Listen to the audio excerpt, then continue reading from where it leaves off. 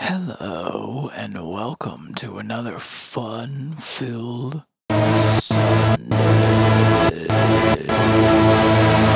Fuck off, asshole! Leave me alone! Don't you know it's fucking Sunday?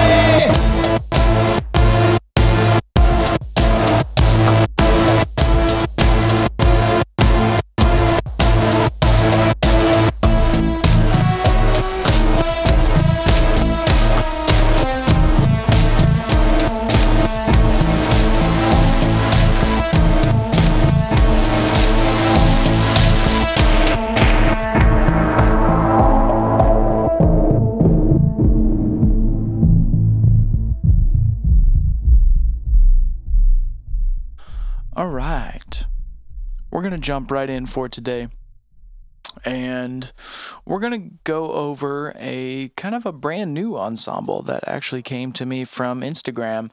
I was, following the ever popular Reaktor tag that I like to look at, and I came across this guy at hell.sin.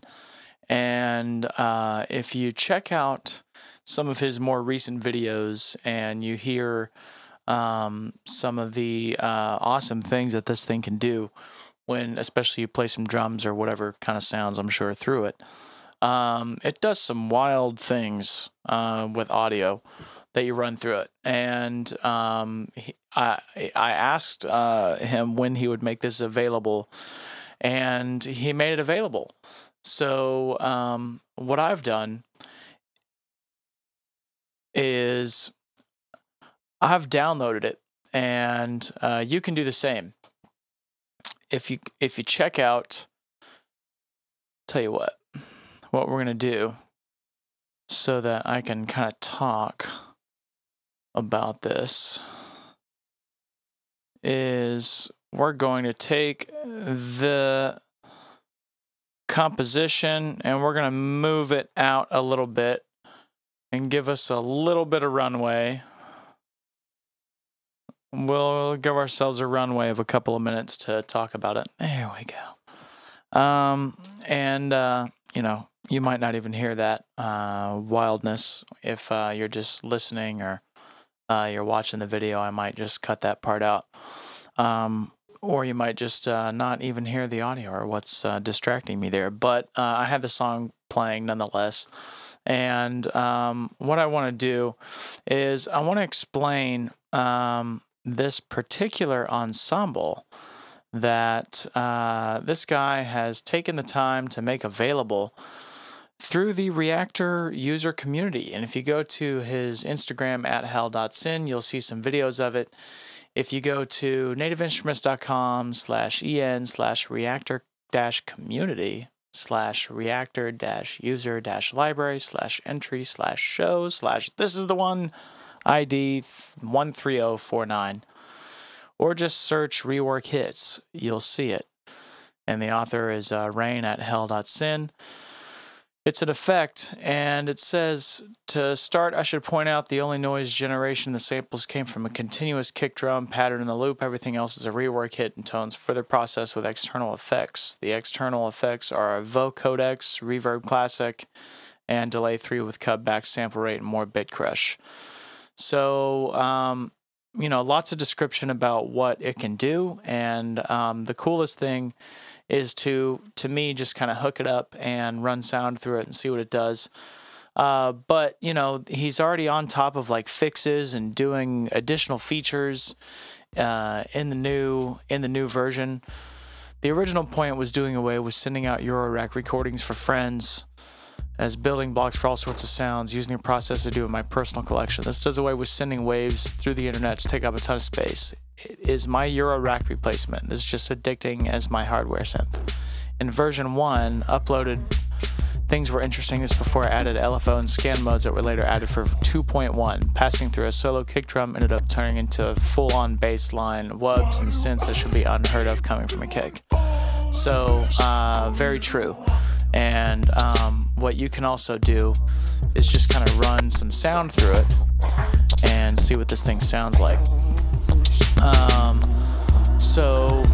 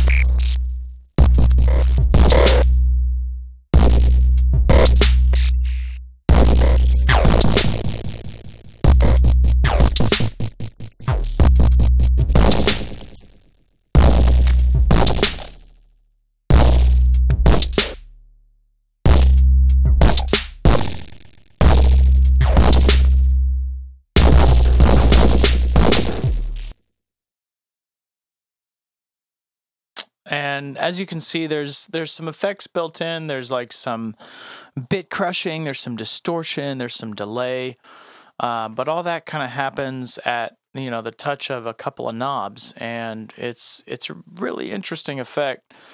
Just to run some singular sound through it. So, I mean, what I can gather, attenuate is a classic VCA link to things and relay with a divided signal. Global control, I'm just reading the description. Global control of the whole show. A little change makes a difference. If it's turned up, way down, the audio gets cut off. If turned, let me read that correctly. If turned all the way down, the audio end gets cut off. So that makes sense, and it just essentially attenuates the sensitivity to it.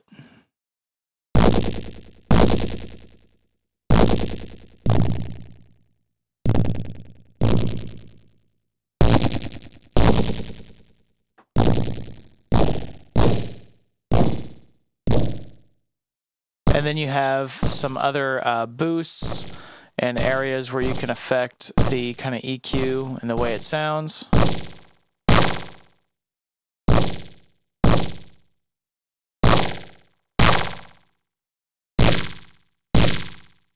TikTok.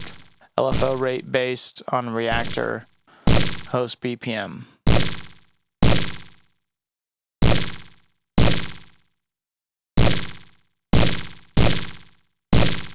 Scan. And these little 3 switches, you barely see them. Take you through the main modes, full, isolated, and scan. Only one can be selected at a time.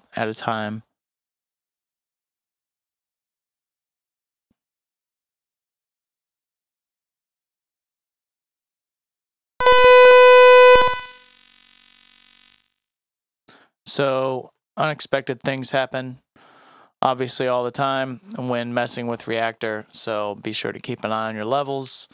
But overall, man, this is a really, really cool effect. And, I'm really enjoying just messing with it. And, it's going to be interesting to, run things through this just in the future, man, to have this in the arsenal, in the toolbox. So, on that note, until next time.